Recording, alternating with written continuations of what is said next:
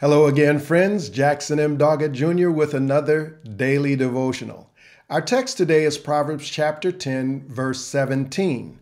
The New Living Translation of the Bible says, "People who accept discipline are on the pathway to life, but those who ignore correction will go astray." I remember I had a mechanic who took care of my car, and I was in school at the time, and he felt that he would take a moment and give me some fatherly advice. He said to me, "There's one word that you really need to understand in this life." And I asked, "What is that word?" He said, "Keep this word in front of you." And he made a hand gesture. He said, "Discipline." The Bible says that people who accept discipline are on the pathway to life. You will have a good life if you can learn to be disciplined.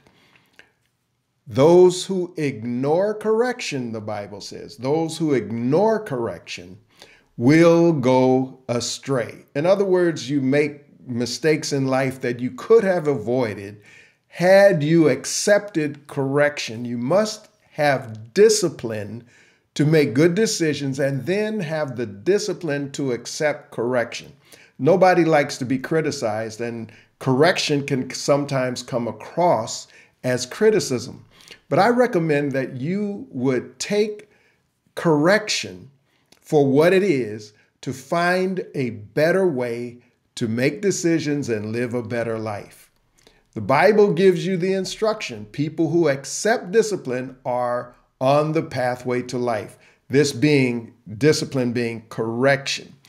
But those who ignore correction will go astray. We don't need to do that. So let's pray about it. Father, help us to be able to accept correction and to accept discipline so that we will have a good, productive, fulfilling, wonderful life. Thank you for helping us to do that in Jesus' name. Amen. Well, that's it for today, friends, but we will be back with another daily devotional.